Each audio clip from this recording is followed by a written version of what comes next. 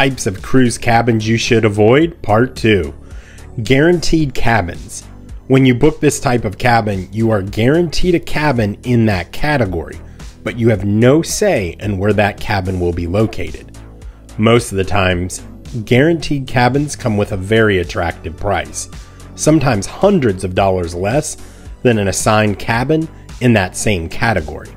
The problem is, many times the cruise ships assign these cabins after your final payment, and you are stuck if you're under a pool deck or in some less desirable location.